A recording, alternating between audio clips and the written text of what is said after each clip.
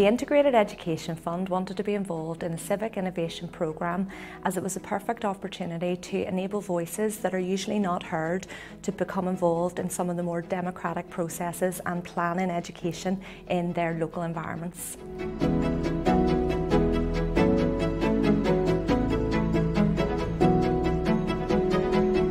Well, look, our research at Ulster University has shown that there is a prevalence of small rural schools where you often have two schools in very close proximity to each other, but where perhaps both of those schools, or indeed one of those schools, is facing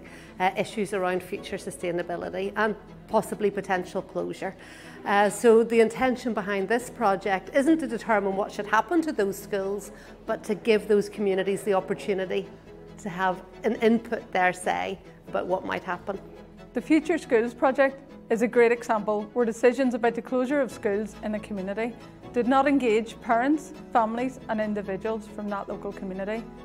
Now, thanks to the collaboration between Ulster University and the Integrated Education Fund, Future Schools Toolkit has been developed by the communities, and this resource will be available as a mechanism for hearing people's voices around the impact of school closures. I suppose having a toolkit like this and a means in which we can engage and plan for the future is a really positive